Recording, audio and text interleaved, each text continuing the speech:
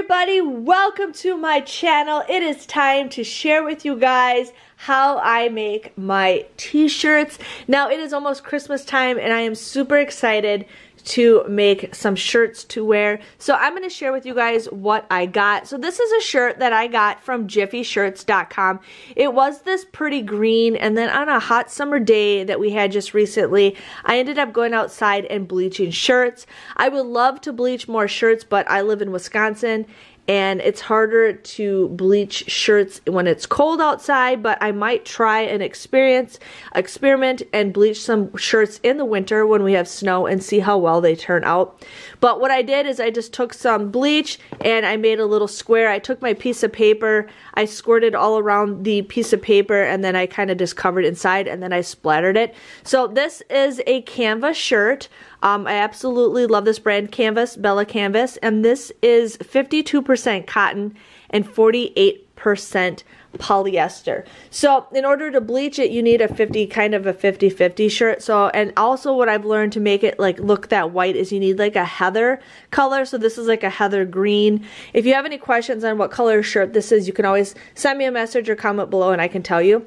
So this was a design that I got on designbundles.com. Now if you guys don't know what that is, it's a really cool website where you can get prints, but they also have it where you can get free projects to work on. So they actually had this thing. Now I don't know when you are watching that if this is still available, but they had these individual like Christmas cups available, and I thought that was cool. It was free. So then what I did is I went to canva.com. I uploaded 5 of these cups, and then I kind of just moved them around a bit and I put them on a sheet of paper, and then I printed this. Now this you do not have to reverse if you don't want to, because there's really no writing on it. So I'm pretty excited to see how well this is a design that I just got the cups, but this is a design that I kind of made on the computer, so I'm pretty excited with that. And that paper is the Sublimation printer paper. It is a sub. You will need a sublimation printer. I actually have a Epson printer that I converted into a sublimation printer. I will have the link below, and I will have a video for you guys soon about what printer I use. But this is the paper that I use. I absolutely love it. It is 110 sheets, and I've used a lot.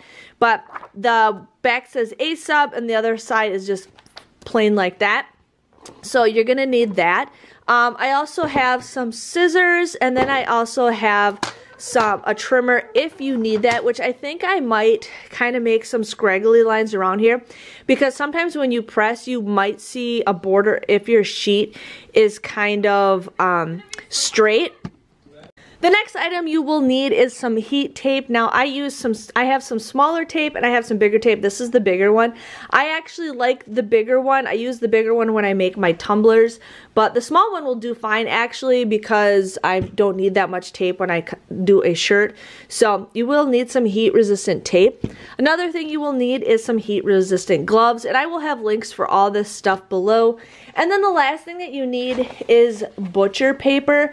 The butcher paper is paper that you need to use in between your shirt. So you're going to make sure you tear off, because you want to put it in between the shirt, because you don't want it to sublimate through the back.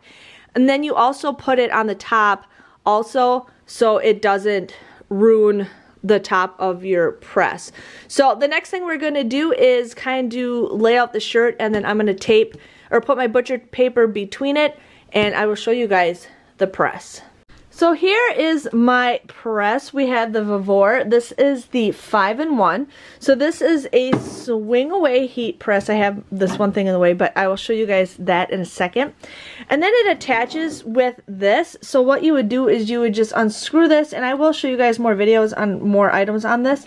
But you would unscrew this, and you would take, this is a mug press, and what you would do is just plug this right in. Here is your handle, and you would just press it right inside like that for your mug if you needed to do that. And then you can also tighten it if you want for the mug press.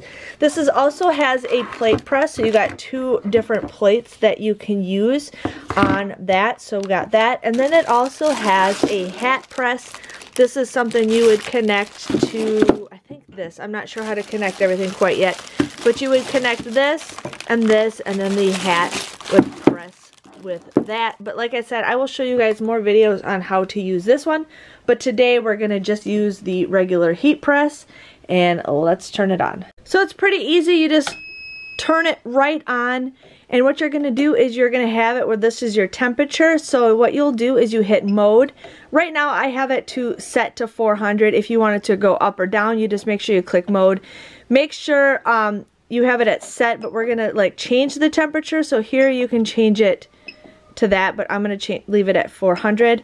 And then here you can set the time to whatever you want. I have it for 60 seconds, so I'm just going to let it that way. And then when you get this, when it's all ready to go, it doesn't automatically count down. You do have to push the start button or play button. But this is a swing away, so what it does is it just swings and goes back and forth, and then you press it down for it to start if you need to adjust it. But what I'm going to do is share with you guys what I do with the shirt. So I actually take this off, and I will show you guys what I do next. So what I'm going to do first is I'm actually going to lay out my shirt. So if you guys see like this, sorry if you're going to see it upside down. But then what I do is I take some of my butcher paper. I just kind of just make sure it is about the same size of where I'm going to press. And then I go inside the shirt and I lay it in there because, again, you don't want it to sublimate through to the other side. I can kind of see where the butcher paper is on this side. Sorry, my camera fell. Okay, so you're going to make sure that the butcher paper is kind of where you want it to be set. So I think I need to rotate it a little bit. And then you want to make sure that everything is nicely smooth inside. That is including the shirt, the back of the shirt, and then the butcher paper. So we're just going to make sure everything is smooth. I think I need to rotate the butcher paper. I didn't have a big sheet like I wanted to. It just kind of ripped that way. I didn't cut it with my scissors that I had, but that is okay. So we're just going to let it sit like that. I'm going to make sure that everything is completely flattened out, and that's that. Then you're going to take your design and you're going to make sure that it's on where you want. I'm making sure that it's on the butcher paper where I press it. When you do your sublimating, you want to make sure it's like even in the shirt, but since I kind of already bleached this, I'm kind of just eyeing it up, but I think that's about right where I want it. Then you're going to take your tape. Some people don't like using a lot of tape. Some people like using a lot of tape. I've learned my lesson where if I don't press on all four corners, when this thing lifts up, sometimes the sheet will lift up with it, and since the product is still hot, that it could land in a different spot and then it'll start sublimating on that spot. So you want to make sure it's pressed nice and even like that. My press does take a little bit for it to warm up. We're halfway there. So then the next thing I'm going to do is when the timer's on, we're going to slide it right into the press. Okay, so it is at almost 400 degrees. Like I said, it does take a little bit for this to warm up, which is okay because it's perfect because I'm preparing for everything while this is warming up. So the next thing you're going to do is hear it beep, and then you're going to want to move it over, or I thought it was going to beep, but you're going to move it to the sideways right here.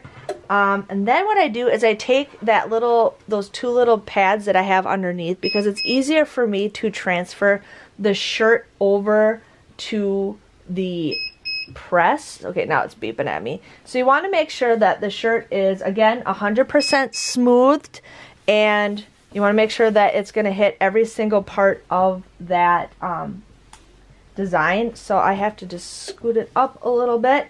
Again, make sure it's nice and smooth. Then you're just going to sway it here, and it does stick back in front a little bit, but when it moves back, it actually will do that. So we're good. And then we push start, and you're going to let it work for 60 seconds.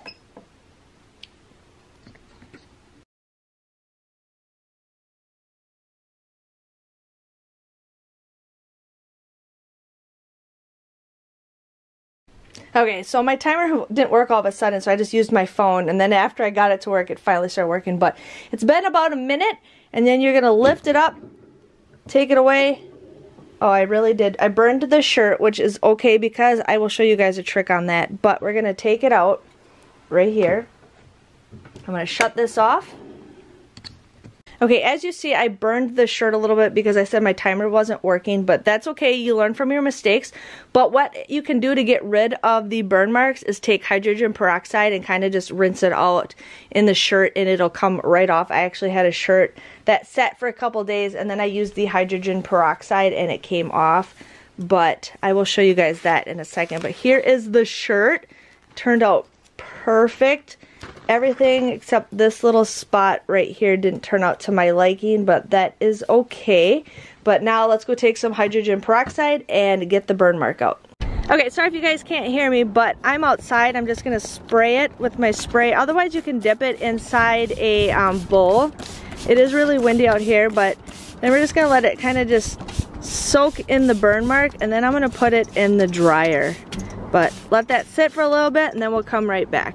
So here it is. Here is the shirt, you guys. All I did was just spray it with hydrogen peroxide, let it dry outside, or you could put it in your dryer. I've done both, and here it is. All the burn marks are gone. I absolutely love this shirt. It turned out perfectly. It matches the green perfectly, and I'm so excited to wear it this holiday season. Make sure you guys subscribe to my channel if you haven't already. I'm going to be definitely sharing with you guys more sublimation stuff. I have a hat to be making soon, some coasters, and I also have a tote that I'll be making. So you definitely want to subscribe to that channel if you haven't already.